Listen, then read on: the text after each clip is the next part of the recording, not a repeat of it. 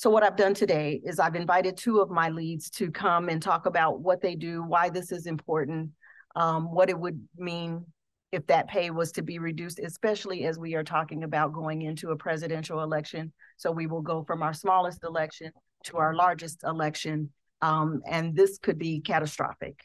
So I'm hopeful that they will come up and shed more light than I can even shed at this time.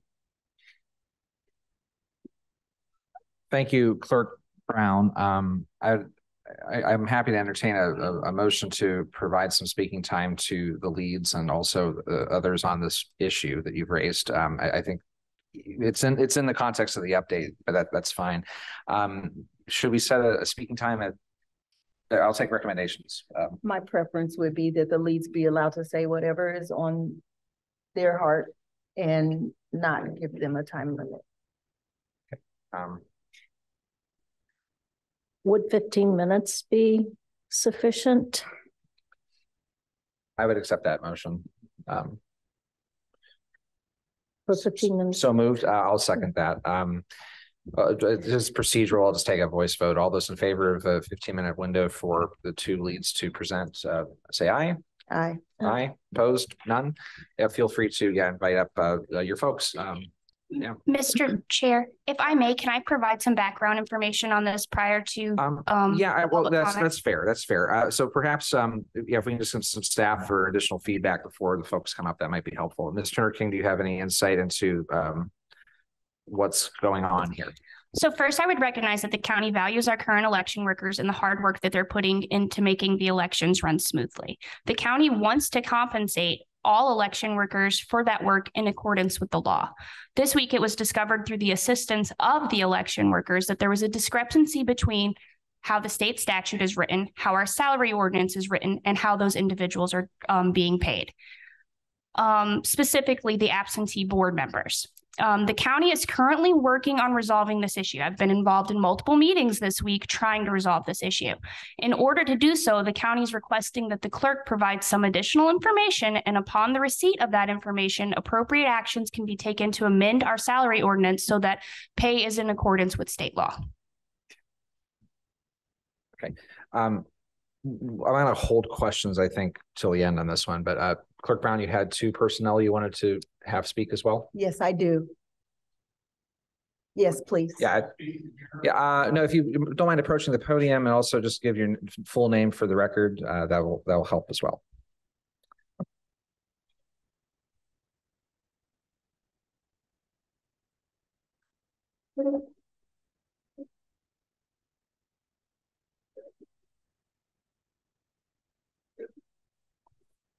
Good afternoon.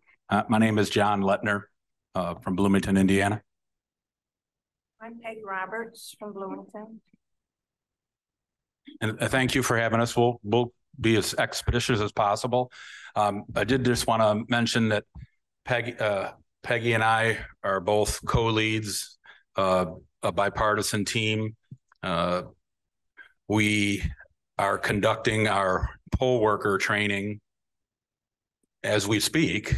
We did our first one this morning, and there's one starting right now, and we'll have two more in the morning. Those poll workers are coming in for 2-hour training courses, and then we'll be back on the days they're scheduled to do their duties. Everything else is done by the leads, to summarize it. So 6 to 8 weeks before the actual voting starts, the entire bipartisan group of leads, myself and my Democrat co-lead, Peg and her Republican co-lead, we meet and we re-engage with voter registration and election supervisor to get back together following the previous election and review anything that had changed and we need to know about.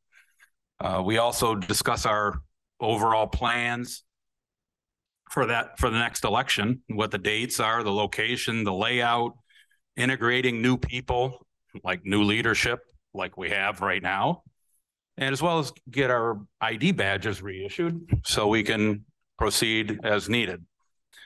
From that point, we basically break into what I'd call the partisan activities, where me and my co-lead will work pretty much together, and Peg and hers will as well.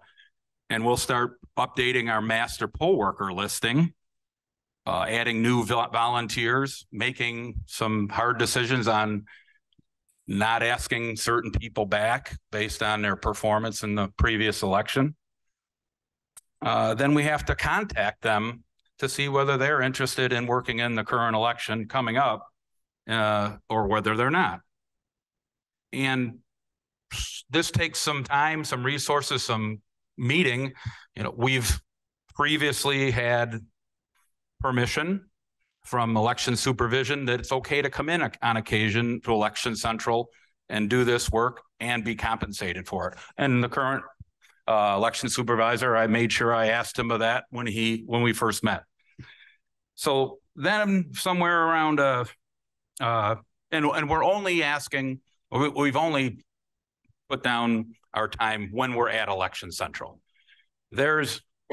Peggy would tell you better, but there's hours and hours of time spent at home on our own personal devices, calls, texts, etc., where we're working to get our final schedule set, that we don't ask, and we don't expect compensation for that.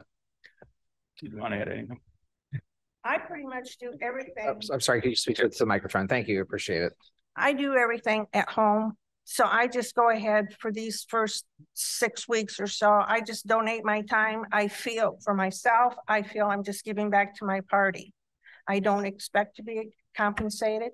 If you want me to, I'd be more than glad to put the hours down. But I can tell you, probably I work maybe 15, 20 hours within those 6 weeks. It's not a 1 day or 2 day thing. I mean, I was getting emails and texts up to this morning, and that goes on every day. And then, I mean, it's not just a 1 day thing like a lot of like the regular election day is. We have more responsibilities. So then I'm 4 to 5 weeks before the voting starts, we coordinate our dates of early voting with voter registration. We get the necessary onboarding paperwork completed for each poll worker and into Election Central, and schedule their training dates and times. We send out a mass email to all of them, communicating how many people we need per day. And of course, everybody has a different objective and how much they want to work. So then we have to match that with what our needs are and their training. So 3 or 4 weeks before, we're reviewing all those individual worker responses, and we draft a work schedule for both shifts, the morning and the afternoon, for all 20 days of early voting. I mean, election day is one thing, that's 1 day. We're doing this for 20 days. 28 days. 21 is it? 28. There's 28 days Yes, of early. sir. You're working harder than you're even admitting. Thank you. Help me up, Elizabeth. Okay, so then we finalize our work schedule for the poll workers. And then what do we do next? We refinalize and we refinalize. So we're constantly massaging it to get to the final end product. I sent out 4 different schedules. And the last one was last Friday. I had to update it again. We format that final work schedule into an Excel format, which we do on our own personal devices on our time. And we send it out to all those poll workers so they know what they're working. This is 3 to 4 weeks ahead of time. So they've got adequate time if something happens to let us know, and we can make modifications. It also goes to the election supervisor and voter registration, including Bonnie, who's a key cog in this whole thing. So she knows who's working when and has timesheets ready for all these people. Actually, they're ready today for the people who are in training. So then, a week or 2 before, we attend our training, which was last week and a little bit yesterday. And we And we assure all the necessary items are on site at election operations for the start of early voting next Wednesday. We attend and kind of co-lead the poll worker training today and tomorrow, even though the training professionals from the county do portions of it. We make sure we set out our expectations of the poll workers' daily business. So we do that. And then, well, tomorrow afternoon, we're going home for 4 or 5 days off or 4 days off. And then we start voting. And yeah, go ahead. Yes, we're not like the election day people. When they go in for training, they fill out their paperwork and also give their voided checks. We have to have our people go down to Election Central and fill out their paperwork and do their voided checks. We go down 2 or 3 times within this time period to see who has not filled out their paperwork. Then we got to gig them. Then we have to go back and contact them and say, you need to go down and fill out your paperwork. I mean, this is continuous. We give them a deadline, and up until that deadline, we are constantly either on the phone, texting, or emailing these people to get them to get their paperwork done. So that pretty much, illustrates what we do prior to voter one ever walking in the door. I have what we do once they're in. I don't know if we'd want to go any farther than that, but I'll leave it to Ms. Brown to see if we've adequately explained what we do or not. You not only have you adequately explained, you've actually, for me, justified an increase. But thank you. You're welcome to go on if you like. No, I think the question it seemed to be was, understandably, we haven't had a voter one walk through the door yet. Why are these folks doing all this activity? And I think that's what I was trying to lay out. You've already been working for 1 month, right, or more. Yeah. And a voter hasn't walked in the door. Right. And you do more. Right. And I think you said it best. I heard I think it was you said it or you wrote it, but on Wednesday, when the doors open, we're poll inspectors for that day. Correct. And we're poll inspectors on Thursday and Friday and all the other 25 days. And an inspector currently is paid at $165 per day. What on election day? What is your stipend? $140. So you are doing more for less, correct? I'll let someone else decide that. Yeah. I just wanted to, I was just hoping, I appreciated the opportunity. Thank you very much for inviting us, just to tell you, because Peggy has done this several years. I've got one election under my belt as a lead, but I was proud to be a poll worker for several years before that. And I was very proud to be asked to be a lead for my party. And I think it's a very important position. And Peggy, you'll get the last say. Go ahead. The last say. It's been a privilege. I've really enjoyed working this.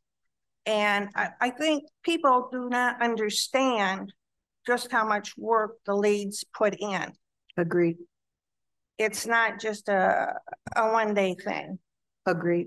So. Yeah. Well, Peggy, thank you. And John, thank you. I appreciate your insight into just the hard work that's done to get ready for our early voting. I think at this point, I do obviously think there are probably questions from the dais of the board here for parties in the room. I'll start with Judge Benkert or Judith. Do you have questions of anybody on what's been discussed here that you'd like to ask? I think I do. As to Molly, can you tell me whether it's an issue of how much is being paid or whether it's being paid correctly pursuant to state law? The issue is Okay, so our salary ordinance breaks it down for absentee boards, early voting, absentee boards counters, and absentee boards leads. Those positions do not exist in the state statute. The state statute just says absentee voter board members. The statute says that board members are entitled to a per diem to be set by the county fiscal, so the county council. Our salary ordinance provides for a per diem on election day only. Otherwise, it's an hourly rate. So we need to make these two items match. So it's not a question of, is anyone doubting the hard work that the leads are putting in? No, we all acknowledge that they're doing a fantastic job of making our elections run smoothly. It's not that we don't want to pay them. It's just we have to make our salary ordinance and the state statute match. All right.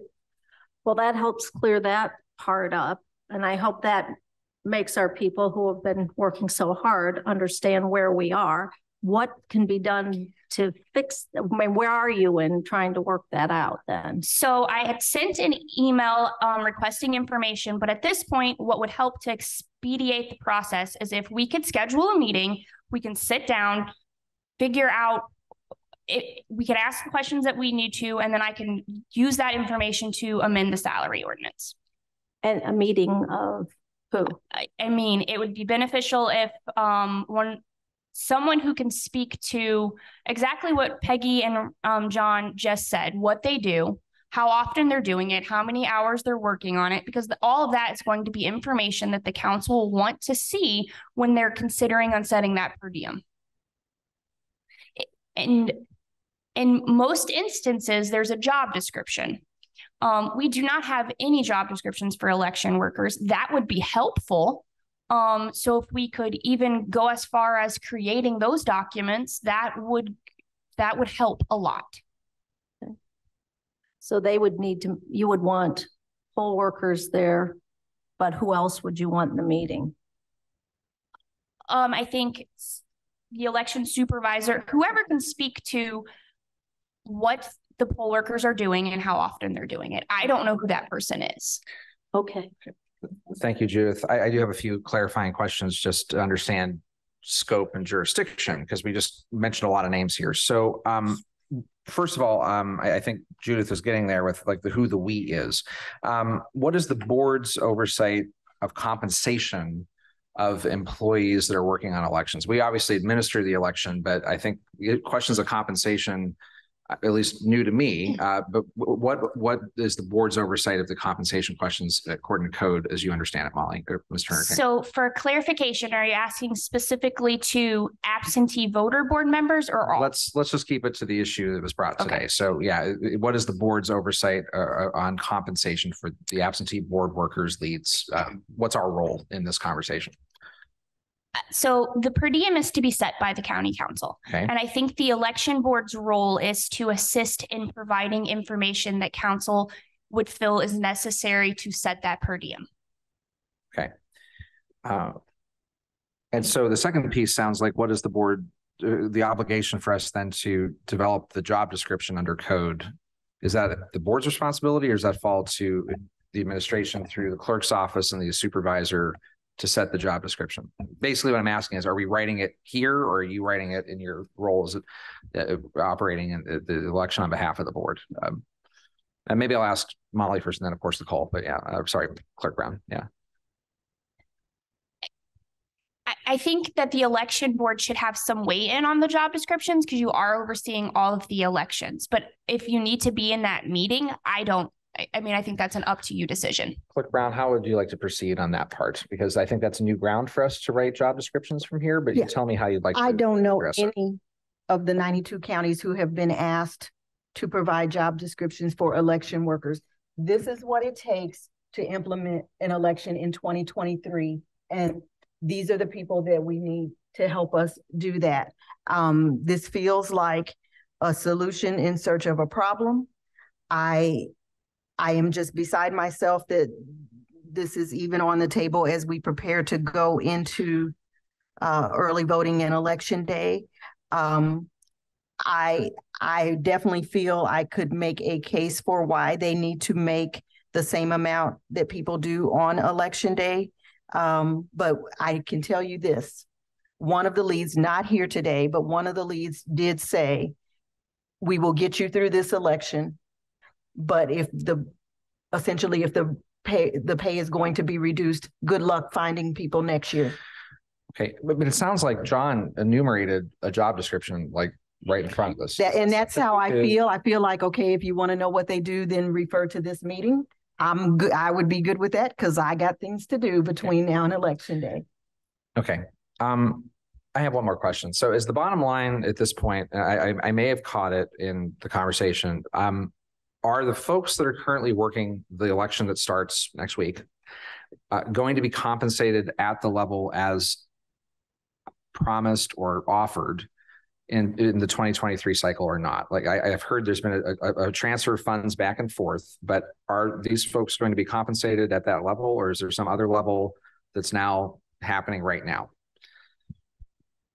Our salary ordinance only provides a per diem for election day. It specifically says absentee board leads paid per person per election day, $140. It doesn't speak 2 days before election, and that's what we have to fix. Obviously, individuals currently working the election will be compensated. We have to compensate them. When this change happens, I can't really say, because I think the council is trying to find a solution and we're just asking for a certain level of cooperation. Okay. What actions do the board think exist at this point to address the problem? I have my own view, which sounds like this is very much a conversation that doesn't happen in this space. I mean, we're administering the election, right? But the compensation questions are new and interesting, a mere few days out. So I guess I'm open to some comments, suggestion as to what anyone thinks the obligation of us is to weigh in this, because we could take motions all day to direct the creation of job descriptions and all this other stuff, but I don't think jurisdictionally that is here. Are there some other comments of what the motion or the action is to address the question, or does this belong to another body that should have the decision making? I don't think I'm aware of, and I'm not hearing that we could set the rate at anything at this point. If I wanted to triple it, I mean, I don't think that's in our budget or obligation or our duties here. So I'm just trying to get a sense of scope and duties. But does anyone else have other ideas on how to address the question that's been raised here today? I do not. But I am simply beside myself that we're even here. Again, I'm happy to appear. This money has already been allocated. It has already been budgeted. This has been the practice under several administrations. We've been judicious with this money. There's been no secret about which way it is going. We have leads, we have workers, we have election day roles, and we have the commensurate pay for those roles. Again, I'm just beside myself, and even the inference that the pay could be lowered is just appalling. Ms. Turner-King, first of all, I have a question to follow on that. Is this the only, because it's a municipal election, are there other entities that would have a stake in deciding compensation for a municipally run, or an election that is being run on the municipality's behalf versus a general election cycle in like 2024? Are there any distinctions there that we need to consider here too? So because this is a municipal election, the city is responsible for reimbursement per state statute. The statute that refers to the per diems for absentee voter board members specifically references the county fiscal body. Okay. So it would not involve the city in setting that per diem. Okay. So we have a fiscal control question, which comes from county council. We have an administration of the election question, but that activities primarily run through the election operations and the clerk. I think I got my head around that part. Judith, do you have additional questions or comments? Just one, I guess, and it is directed at you, Molly. So right now, we're walking into this time period of early election. And people will get paid as previously been paid in previous early elections. Am I correct? Okay. You were gonna, it looks like I'm not asking you what I need to ask you. It's okay. We're working through it. I don't anticipate the salary amendment, the salary ordinance is going to change tomorrow, right? Okay. So we're gonna pay people as we have been paying people. Okay. So it may be looking at making sure we're all lined up correctly by next election. Is that? I would like for next elections, primary next May. I would like for the compensation of the election workers for next year to be aligned with what the codes say. And hopefully, and that even goes a little bit further beyond absentee board members. I know we're only talking about absentee board members now, but the compensation statutes for election workers differ in who sets what per diem.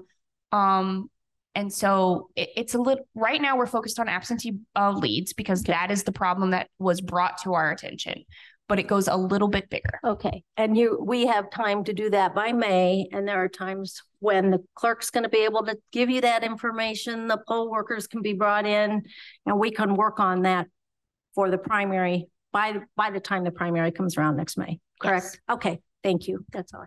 Clerk Brown, do you have additional comment or question? I do not at this time. Thank you. I don't have any emotions I would offer. I would just say, I think that having been someone who's worked in contract spaces before, not having a list of duties before me means sometimes there's creep, right? And it seems like there are opportunities in the work of the leads that you've taken on a lot of stuff, and not having that enumerated in some place means your scope creep could be significant. You know, if you take on more duties with each cycle, depending on what it takes to get the job done. So I want to thank you both. I mean, for giving us an education on what it is that you do, setting us up. I mean, and I want to say, at least from my seat, we appreciate it. I appreciate it. I appreciate it as a Democratic lead, the work you're doing, especially in our election cycle here, which has a lot of Democrats in it. I want to thank you for that. But setting that aside, I mean, I guess where I'm at is that I would very much like by the next board meeting to have some clarity from staff, council, you know, if there a county council, staff, legal department, and the other offices here, including the clerk's office, on what the path forward is to make sure that you're made whole. And if you're made whole in this cycle, great. If we're made whole in the May cycle, that's very important too. But we don't want to be here next May with the same conversation. And potentially, as Clerk Brown pointed out, different people that may feel a little slighted one way or another. But I feel like the solution is present. It's just it's going to take some folks getting together between now and the next meeting to come back with what the path is.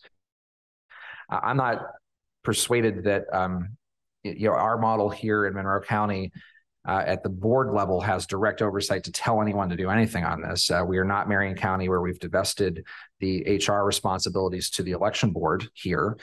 Those opportunities are still, you know, delegated to the clerk. We've not taken a vote to put this at our table to make these decisions. But I would just ask that hopefully we get some clarity by the next meeting. So, and as you all know, I have no problem saying these words in public. This is where these discussions need to happen. But that's all I'm going to say on it today, and I'll again leave the floor open to any motions on this particular matter. Are there any motions? I just wanted to, yeah, if I could add, I didn't intend to, I certainly don't intend to get into arguments. 38 years of writing collective bargaining agreements and salaried management, personnel management, people can interpret things differently. And when I look at the salary ordinance that the counselor is referring to, there's categories of folks that are only there on election day. Then there's categories of folks that are only there during early voting. Never the twixt combined. I'm actually a poll inspector on election day. I get $165. But it says in the salary ordinance for absentee board leads paid per person per election day. Does not say on election day. I said 20. Nicole corrected me. 28 days. There's 28 election days for us to be paid 140. If the issue becomes, well, what about before election day? The stuff I just described, that's fine. If that needs to be looked at, but I don't think there's any doubt that the ordinance supports, well, a daily 140 when we're working during the early voting election. That's all I had. Thank you. Yeah, I appreciate it, John. Thank you. Thank you so much. And I did put the salary ordinance up on the screen so the election board members could see it. Well, yeah, I would, I look forward to an update in our next meeting about where this lands. Clearly there's more questions and answers that have to be unpacked here. But I appreciate everyone raising the attention to the public of what's going on in that space. So thanks on that. Moving on with the agenda, Clerk Brown, we're still early in the updates. Do you have additional updates for early voting that you wish to share with the group today? Other than election or early voting starting next Wednesday, it normally would start on a Tuesday because of Columbus Day. That pushes it back one day. So anybody who wants to vote and register to vote, you need to do that by Tuesday because the first day of early voting begins on Wednesday. I believe Brian has some campaign finance information to impart. Yes, everything else has already been mentioned. So thank you for making my job easy today. By October 20th, any candidate that is listed on the May primary ballot needs to have their completed CFA 4 form, have it turned in by noon on October 20th. That is the report of receipts and expenditures. Thank you, Ryan. I did have one question on that. Yes, sir. This is where I always get caught up on this. So that's CFAs for candidates that were successful in the primary, as well as those that were not successful, are all due That's October correct. 20. Yeah. Sometimes, you know, this would be just a general service announcement to folks that, yeah, if you were unsuccessful in your pursuits in May, it doesn't mean your job's done. There's some additional filings and paperwork they need to do to close out committees and let people know how your expenditures are made. So I just want to make sure that's out there, but thank you for raising that up. Judith, oh, I see there's a question in chat, TSD, maybe there's a comment. I don't know if it's germane. Could you bring that up? Oh, Molly just needs promoted up. She looks like we handled that, asked and answered. Okay, It's very done. good. Yeah, thank you. That's early voting, and then election day updates. Are there any additional updates for election day proper that need to be raised today? No, everything, like I mentioned, everything else was already brought up. I mean, all the ballots have been ordered. Of course, you were there for the LAT testing. We had the 3 machines that we tested with 100% accuracy. Other than that, we're good to go. Thank you for that. Clerk Brown, additional updates there? I have no additional updates. Thank you. All right, Vote Center Study Committee updates. Let's move on to that. I think we have a few more appointments to make, and I hope that today we can move forward with getting that group moving. First, I'll turn to Judith Benkart. Are there any additional appointments from the Republican Party chair that we need to make today? There are, Taylor Bryant sent me her list. They are William Ellis, Danny Shields, and herself. Danny Shields? Yes. And Taylor herself. Bryant. Yes. It's like the all-star team over there. Okay. I did say that. All right. And Clerk Brown, do you have additional appointments at this time? I hope to have one more. We have someone, again, it's very difficult to find a person who's truly independent, but I believe that I will be able to meet with someone next week. So if they're not able to join the first meeting, perhaps the next meeting. Yeah. Good. As for me, I do have one additional appointment and in the same position where my third is elusive. I've asked a few folks that have asked me to consider a few other folks, but I'm on it. But my appointment from the Democratic Party side is the student appointment, Evan Anish Naye, and that's Nayee. I'll provide the full spelling later, but he's a student registered here in Monroe County. And with Evan, Nayee, and then Taylor, William, and Danny, that's 4 today. That brings our total to the quorum, right? Which should be at least the quorum. I do have a procedural question before we take votes. Ms. Turner King, if you can answer it for me. As is the case with other boards and commissions in the county, there are vacancies on boards and commissions that can still continue to meet.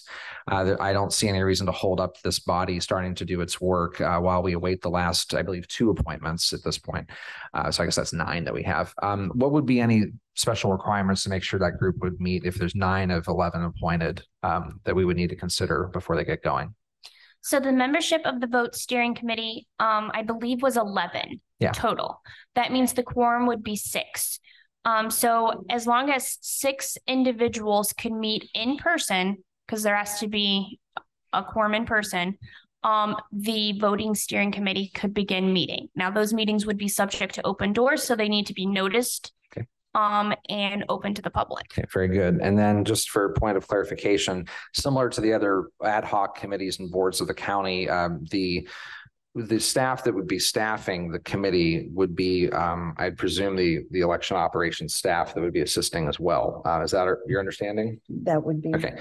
So we've got some staff, we've got enough names to call a committee. Let's just get some folks slotted. So first I'll take a motion to appoint en banc the names William Ellis, Danny Shields, Taylor Bryant, and Evan Nae to the Vote Center Study Committee. So moved. All right, there's a motion. Is there a second? Second. All right, thank you. And we'll go ahead to a vote. Cheryl, if we'll call roll. Yes. Yes. Yes. All right, so motion passes. And then secondly, I guess we can make the motion to make it official. I'd like to make a motion to direct staff to reach out to the appointees to find a date suitable for them to begin their work and make accommodations for public meeting, including notice and facilities that we can broadcast and make those meetings public. Is there a second? Second. All right, we'll go ahead and call the roll on that motion. David Henry? Yes. Judith Van Yes. Yes. All right, we got a committee going. Let's get them to work. I'm looking forward to kicking that off. So thank you on that. Agenda items to go. New business. Any new business before the board today? I only had a question that was brought up by Scott Tibbs through an email. And I don't know how you want it. I don't know if it's necessary to actually read any response by the clerk, but he basically wanted to know how much the MCCSC was going to be paying to operate the voter precincts outside of Bloomington city limits. And I believe my question from that is, I'm assuming that any and all expenses are not paid by MCCSC, but there's some kind of division. Is that correct? Thank you. There's a formula that is used that we are given a form to list our expenses. I'm not able to say today, here's the total that the schools are going to pay. After the election, once we have reviewed all our bills and payroll and things like that, and we have a total for how much it cost us to oversee this election, then we will complete that formula and divvy it to the schools and to the city of Bloomington. It's not 100% because we already own the equipment. If they had to hire, an election vendor to come in and do it all, like for instance, in Hawaii, Hart InterCivic runs every aspect from beginning to end for an election. If you had to pay them to do it all, it would obviously be substantially more. We own the equipment, so we're able to facilitate it, but there are still expenses. And so we will know those expenses once the election is over, and a percentage of that will be billed to the schools, a percentage of that will be billed to the city. And that formula is from the formula state from the legislature? state. I don't even look at it. Math was not my jam. Okay. So I don't even look at it. I trust people who were better at math than I to take those numbers, crunch them, and divvy it out accordingly. Very good. Thank you. Thank you. Judith, thank you for raising the question from email. I appreciate it. And Clerk Brown, your response. Is there any other additional new business before the board today? No. I would just ask, maybe, and maybe this would have been more appropriate in the report out. Can we get a status report on the website? Is that pointing directly to the new material at this point from the Board of our voter website? So we are using we were referring everything from the Monroe County Voters website to the county website. My understanding was there were some things that were not, it was not timely and not in real time. Did you want to say something else? Ryan, did you have additional?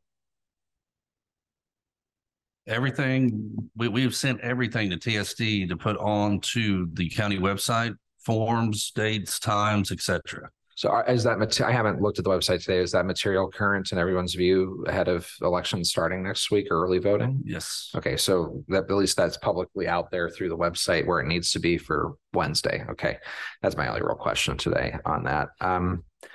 Okay, thank you for that. Other additional new business today? Any other questions? I noticed that we left off in the last, the agenda was posted outside an opportunity for public comment. And I want to make sure we provide that opportunity, of course, if the board doesn't object. Okay. Is there any public comment in the room? If so, please approach the podium and give us your full name. And if online, if you have it in the chat, feel free to ask a question in that space as well. We'll give folks a moment for public comment. And TSD, if I could see the chat in front of us here, that'd be great. Thank you.